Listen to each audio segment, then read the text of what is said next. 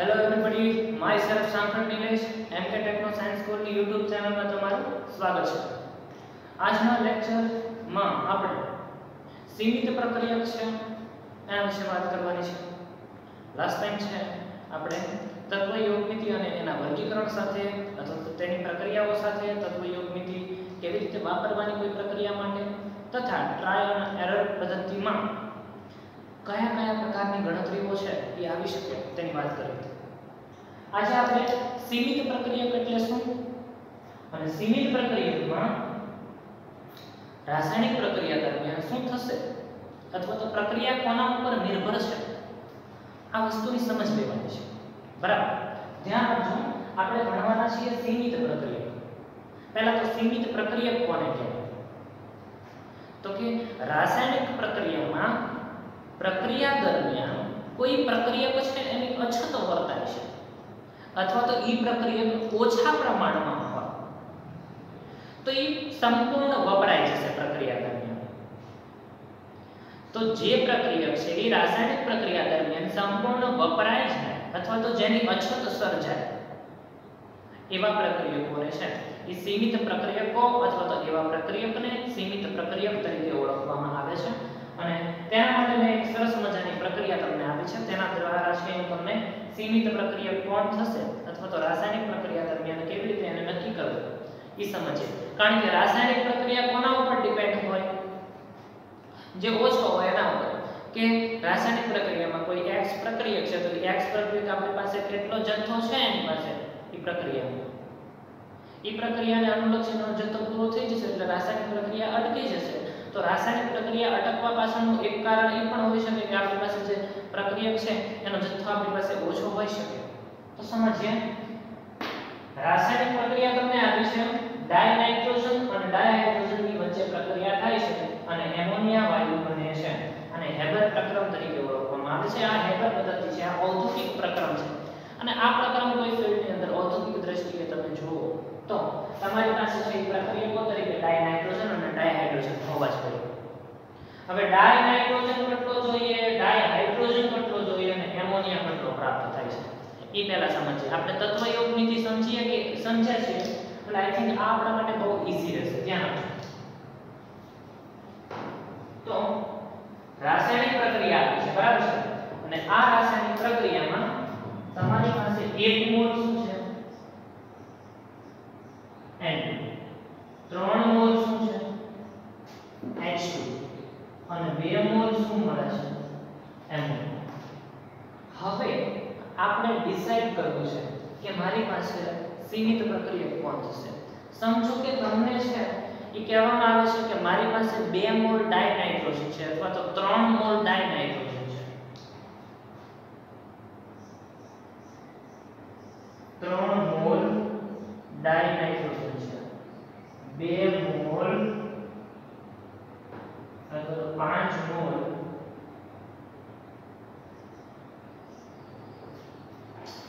Dihydrogen છે અને આના દ્વારા બનતી નિપજ છે એ કેટલી મળશે આવું કીધું છે, બરાબર છે. તો હવે તમે પહેલા જોયું કે ભાઈ 1 મોલ હોય ત્યારે આ 3 મોલ સાથે પ્રક્રિયા કરે એટલે કે 1 મોલ ડાયનાઇટ્રોજન 3 મોલ ડાયહાઇડ્રોજન સાથે પ્રક્રિયા કરે અને 2 મોલ નિપજ આપે છે. તો આ સ્ટાન્ડર્ડ છે કે 1 મોલ સાથે ફરજિયાત 3 મોલ તો જોડાશે. તો તમારી પાસે 2 મોલ હોય તો ડાયહાઇડ્રોજનના 6 મોલ હોવા જોઈએ, બરાબર છે. કારણ કે આ જે છે 3 ગણો છે, આ 1 હોય તો આ 3, આ 2 હોય તો 6, બરાબર, અને આ 3 હોય તો આ 9, એટલે કે 3 મોલ ડાયહાઇડ્રોજન સાથે 3 મોલ ડાયનાઇટ્રોજન સાથે 9 મોલ ડાયહાઇડ્રોજન જોડાય અને પ્રક્રિયા થશે. તો આપણી પાસે છે 3 મોલ, બરાબર છે. 3 મોલ છે, આપણને નિપજ 6 મોલ મળી શકશે કારણ કે 1 મોલ હોય તો 2 મોલ મળે, તો 3 મોલ હોય તો કેટલી એટલે 6 ત્રિરાશી ઉપયોગ કરી શકીએ. પણ હવે આપણી પાસે ડાયહાઇડ્રોજન કેટલો છે એ જુઓ. 3 મોલ ડાયહાઇડ્રોજન વપરાય કેટલો અથવા તો જોઈએ કેટલો 9 મોલ અને આપણી પાસે કેટલો છે 5 એટલે તમે ત્રિરાશિ માટે આ પેટર્નનો ઉપયોગ કરી શકો કે 3 mall H2 gives 2 mole NH3.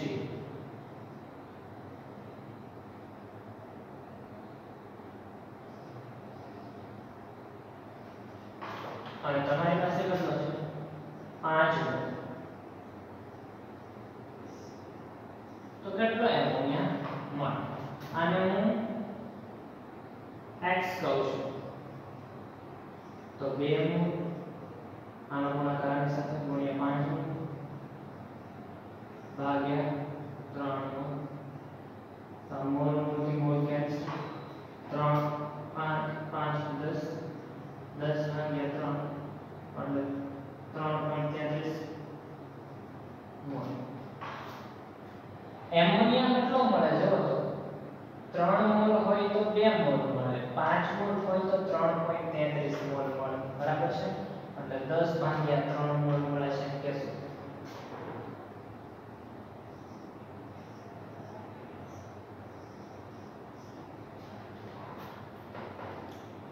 તો 5 મોલે 3.33 મોલ એમોનિયા મળશે. હવે આ 3 મોલ છે તો એ શું 3 મોલ વપરાણ નહીં. 1 મોલ છે એ આના 3 મોલ સાથે પ્રક્રિયા કરશે. તમને ખ્યાલ છે? તો 3 મોલ છે એ કેટલા સાથે ફિક્સ પ્રક્રિયા કરશે? 3 થી 9.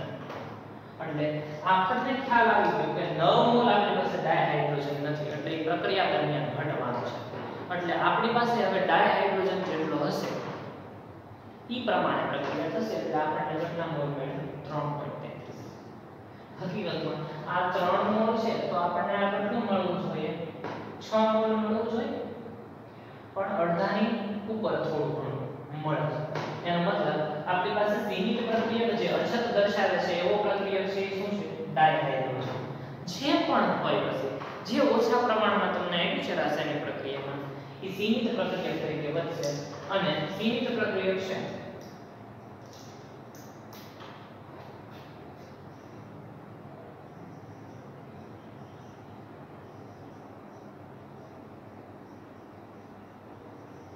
પ્રક્રિયા કેટલા પ્રમાણમાં થશે તે નક્કી કરે છે.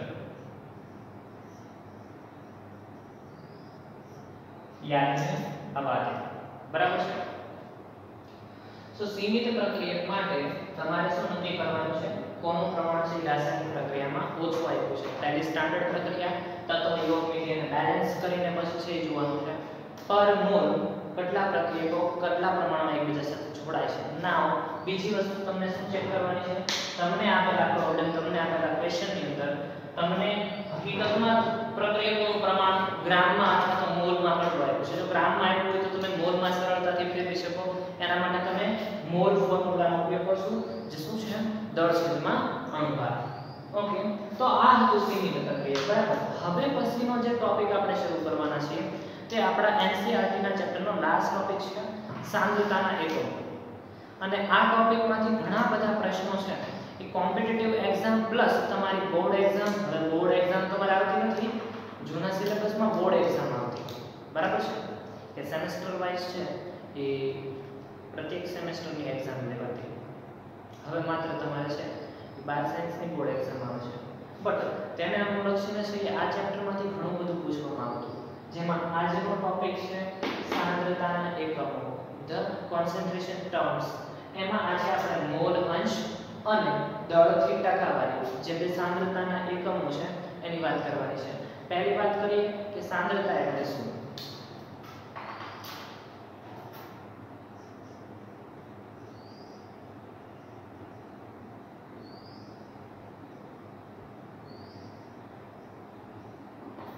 પહેલી વાત કરીએ સાંદ્રતા એટલે શું? તો સાંદ્રતાની ડેફિનેશન શું થશે? સાંદ્રતાની વ્યાખ્યા પહેલા લખી દઉં છું તે સમજાવું.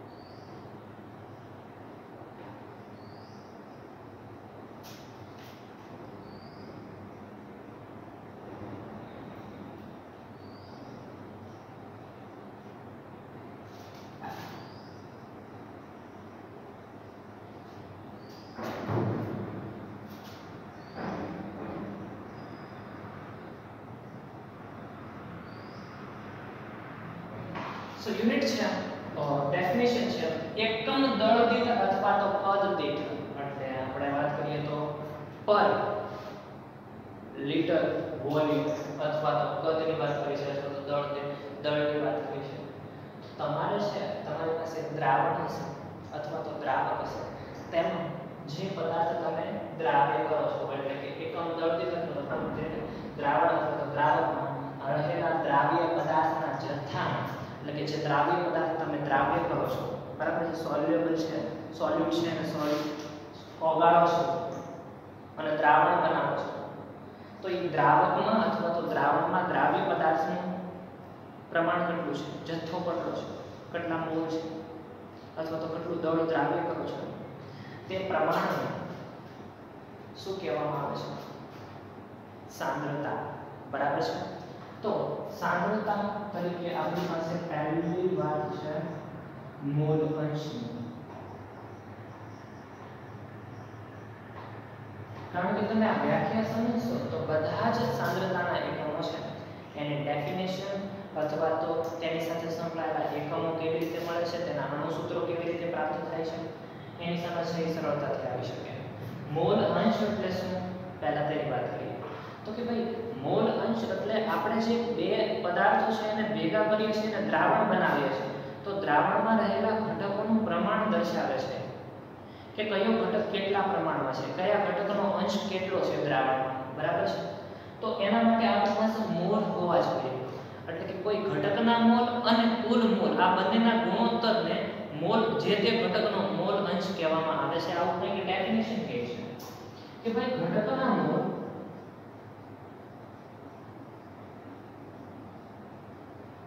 અને દ્રાવણના કુલ મોલ ના ગુણોત્તરને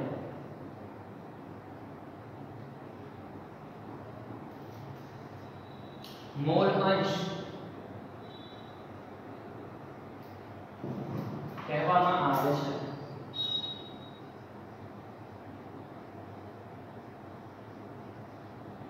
શું સિમ્પલ ડેફિનેશન કે ભાઈ આપણી પાસે ઘટકના મોલ હોવા જોઈએ અને દ્રાવણના મોલ હોવા જોઈએ. છે દ્રાવણ એટલે દ્રાવ્ય પદાર્થ અને દ્રાવક પદાર્થ બંનેનો જથ્થો. તો બંનેના આપણી પાસે મોલ હોય અને કોઈ ઘટકના આપણી પાસે મોલ હોય, બંનેના હોય તો ઘટકના તો હોવા જ ને કોઈ ઘટકના, તો તેના ઘટકનો મોલ અને કુલ મોલ આ બંનેનો જે ગુણોત્તર લેવામાં આવે છે તેને મોલ અંશ કહેવામાં આવે છે, જે તે ઘટકના મોલ અંશ કહેવામાં આવે છે. ફર્સ્ટ ઓફ ઓલ આપણે એવું સમજીએ કે ધારો કે આપણી પાસે એક દ્વિઅંગી દ્રાવણ છે,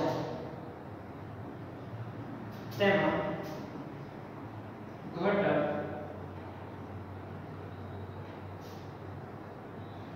એક અને ઘટક બે છે. હવે દ્રાવ્ય અથવા તો દ્રાવક કોઈ પણ હોઈ શકે, બરાબર છે, પણ આપણે વાત કરવાની છે બંને ઘટકોના મોલ.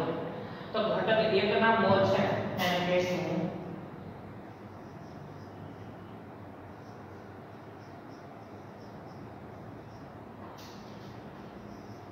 N1 અને ઘટક બેના મોલ N2 છે. ઓકે, હવે આગળ વાત કરીએ. આપણે વાત કરી કે બંનેમાંથી કોઈ એક ઘટકના મોલ અને કુલ મોલનો ગુણોત્તર. તો કુલ મોલ કેટલા થશે? તો ભાઈ દ્રાવણના મોલ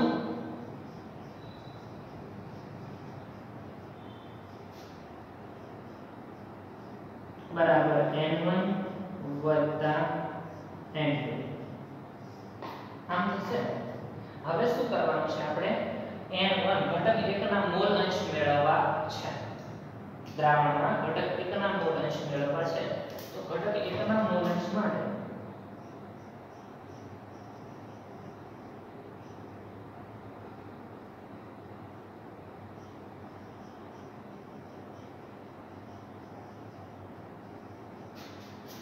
બરાબર શું કહીશું? zeta. આને કહેવાય મોલ અંશની નિશાની અથવા તો સિમ્બોલ ઝેટા વડે દર્શાવે છે અથવા તો ઝેટા, બસ બીજું કંઈ ઘટક એકના મોલ ભાગ્યા કુલ મોલ અથવા તો દ્રાવણના ઘટક એકના મોલ આપણને ખ્યાલ છે કે n1 છે અને કુલ મોલ n1 વત્તા n2 છે, તો n1 upon n1 plus n2 આ શું છે? ઘટક એકના મોલ અંશ. આને મોલ ફ્રેક્શન તરીકે ઓળખવામાં આવે છે, જે એક માટે છે, બરાબર છે? તો એને x માં કીધું. હવે બીજા ઘટકની વાત કરીએ.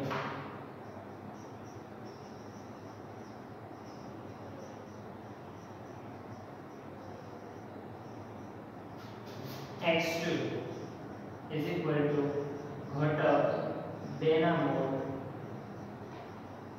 ભાગ્યા દ્રાવણના અથવા તો કુલ મોલ બરાબર શું થશે?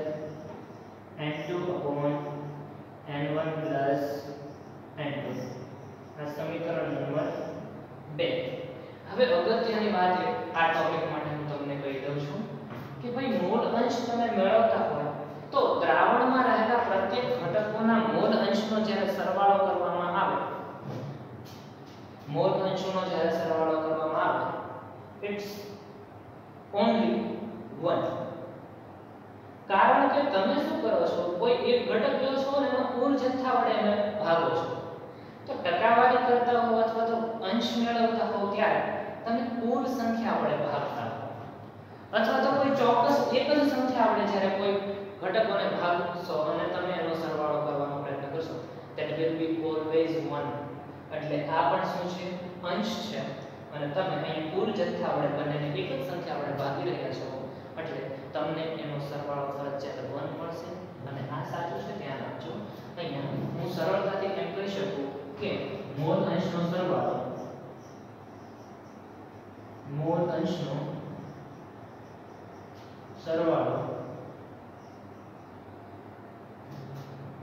બરાબર x1 x2 is equal to 1. જો ત્રણ ઘટક હોય તો ત્રણેય ઘટકનો સરવાળો પણ 1 થાય, બરાબર છે? તો મોલ અંશનો સરવાળો ફરજિયાત 1 થાય છે. એટલે સુધીનો નોટ કરી લો, એક સરસ મજાનો સ્ક્રીનશોટ લઈ લો અને પછી છે એ દળથી ટકાવારી છે એ સમજીએ.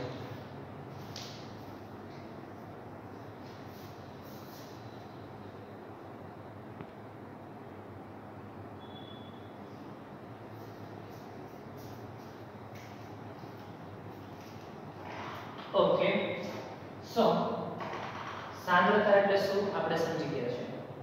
હવે સાંદ્રતાનો બીજો એકમ જે દળથી ટકાવારી છે એની વાત કરીએ.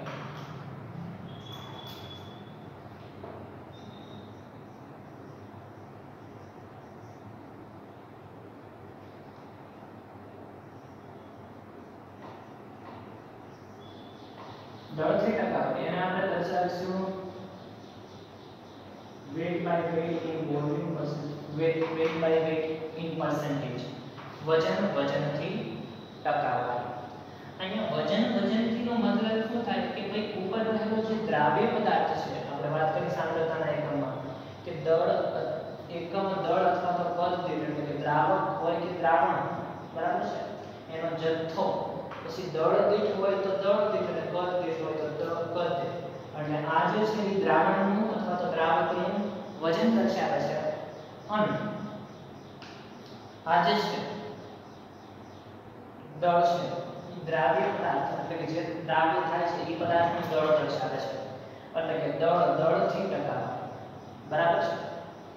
દળથી ટકાવારી. દળથી ટકાવારીમાં દ્રાવ્ય પદાર્થનું દળ હોવું જોઈએ તમારી પાસે અને દ્રાવક અથવા તો દ્રાવણનું પણ દળ તમારી પાસે હોવું જોઈએ, બરાબર છે?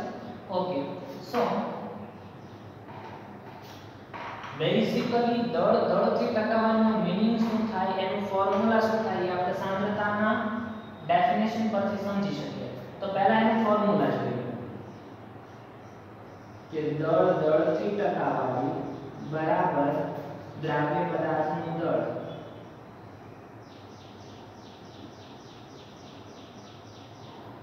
ભાગ્યા દ્રાવણનું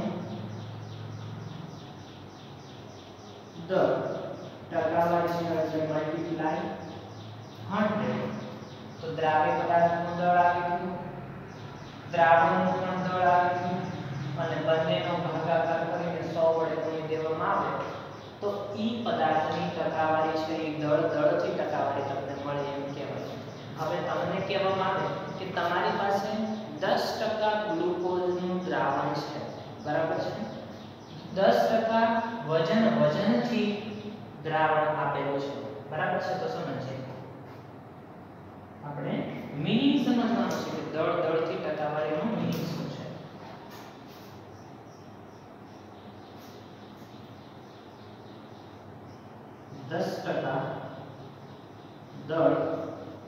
દળથી ટકાવારી એટલે શું?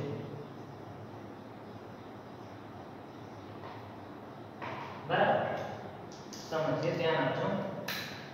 10% ટકાવારી 100 એ ગણે છે આપણે, એટલે હવે દળની વાત કરવાની આવી છે તો તમે જ્યારે 100% નમૂનો લ્યો છો તો એ 100% નમૂનાના દળથી વાત કરો છો એટલે એ 100% નમૂનાનું દળ છે એ ધારો કે તમે 100 ગ્રામ લેતા હો અથવા તો 1000 ગ્રામ, તમને મન પડે એટલું લ્યો પણ એ 100% એ લ્યો.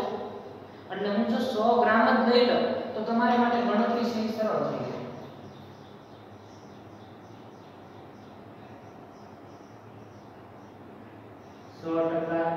એટલે ધારો કે 100 ગ્રામનો નમૂનો છે અથવા તો દ્રાવણ છે એ કેટલું છે 100 ગ્રામ. હવે ઈ દ્રાવણમાં 10% શું છે? દળથી ટકાવારી. ઈ દ્રાવણની 10% દળથી ટકાવારી છે એ મેળવવી છે. તો આ 10% દળથી ટકાવારી એટલે શું? તો કે 100 ગ્રામમાં 10% છે એટલે આના ગ્રામ કેટલા થયા? 10. જો 9% હોત તો એના ગ્રામ કેટલા થઈ જાય? 100 ગ્રામે 9. 100 એ ગણતરી કરીએ ને તો 100 ગ્રામમાં 10 ગ્રામ શું હશે? દ્રાવ્ય પદાર્થ. એટલે 10 ગ્રામ દ્રાવ્ય અને 90 ગ્રામ દ્રાવ્ય તથા 100 ગ્રામ દ્રાવ્ય થાય. સો આ સિમ્પલ થિંક છે કે wet by wet in percentage એટલે શું થાય? 100% એટલે તમારે સમજવાનું છે કે 100 ગ્રામ આપણી પાસે દ્રાવણ છે, 100 ગ્રામમાં 10% દળથી ટકાવારી એટલે 10 ગ્રામ દ્રાવ્ય પદાર્થ હશે ફરજિયાત. આ જે ટકાવારી પ્રમાણ આપ્યું છે એ દ્રાવ્યનું ટકાવારી પ્રમાણ હોય, દ્રાવક અથવા તો દ્રાવણ. તો 10% આપ્યું છે એટલે દ્રાવ્ય પદાર્થ કેટલો છે? 10 ગ્રામ. જો 50% આપ્યું હોત 50% દળથી ટકાવારી તો એનો મતલબ દ્રાવ્ય પદાર્થ કેટલો છે? 50 ગ્રામ છે. જો 80% આપ્યું હોય તો દ્રાવ્ય ન કહેવાય એને, પણ જેનું પ્રમાણ વધારે હોય એને આપણે દ્રાવક કહેશું, બરાબર છે. પણ જે ઘટક હોય પણ એની ટકાવારી છે એ તમે 100 એ મેળવો છો અને એ ટકાવારીનો મતલબ શું થયો કે ભાઈ 10% એટલે 10 ગ્રામ દ્રાવ્ય પદાર્થ અને બાકી હોય તો એ 90 ગ્રામ શું હશે? દ્રાવણ છે. પણ દ્રાવણ છે એનું વજન છે અથવા તો એનું દળ છે એ ગ્રામમાં લેવાનું છે, કારણ કે આપણને દળથી ટકાવારી કીધી છે. જો દળ કદથી ટકાવારી કહેવામાં આવે તો કોઈ ચેન્જીસ નહીં. અહીંયા માત્ર કદ છે એટલે અહીંયા દ્રાવણ છે એનું કદ લખવાનું છે તમારે, એટલે અહીંયા યુનિટ માત્ર બદલાઈ જશે. એટલે કહેવાય એમ માંગુ છું કે તમે અહીંયા 90 ગ્રામ લખ્યા છે એની જગ્યાએ તમારે 90 ml લખવાનું છે. અને દ્રાવ્ય પદાર્થનું તો દળ જ લખશો તમે, પરંતુ અહીંયા જો દળ કદથી ટકાવારી કહેવામાં આવે તો અહીંયા દ્રાવકના દળની જગ્યાએ તમારે ફરજિયાત શું લખવાનું છે? દ્રાવક પદાર્થ છે, સોરી અહીંયા દ્રાવણ છે, દ્રાવણની વાત કરીએ છીએ કારણ કે અહીંયા નીચે શું છે? દ્રાવણ. તો એ દ્રાવણ માટે 100 ગ્રામની જગ્યાએ તમે શું લખશો? મારી પાસે દ્રાવણ કેટલું છે? 100 ml. બરાબર છે? અથવા તો લીટર હોય તો લીટર, પછી તમે છે યુનિટ સમજો છો તે, પણ નાની ક્વોન્ટિટીની વાત કરશું. બીજી વાત ક્યાં હોય? આ જે દળથી ટકાવારી છે એનો યુઝ ક્યાં થાય છે?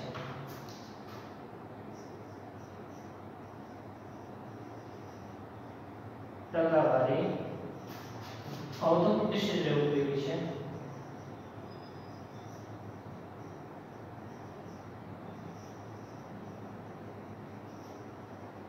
એટલે ઉદ્યોગ ક્ષેત્ર છે જે લેબલિંગ કરવામાં આવે છે, ઔદ્યોગિક પ્રક્રમમાં જે નિપજો મળે છે, પ્રોડક્ટ બનાવવામાં આવે છે, તેમાં જે લેબલ્સ હોય છે તેમાં દળથી ટકાવારીના છે એ લેબલ હોય છે અને એમાં કોન્સન્ટ્રેશન દ્રાવ્ય પદાર્થનું કેટલું છે એ પણ આગળ હોય છે. બીજી વાત આપણે મોલ અંશ અને દળથી ટકાવારીની વાત હજી સમજ્યા છે. મોલ અંશની વાત કરીએ તો મોલ અંશ છે, મોલ અંશ સામાન્ય રીતે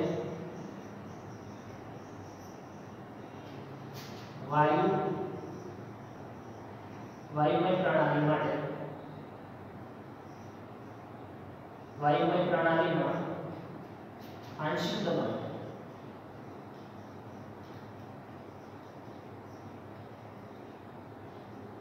અને તેને અનુરૂપ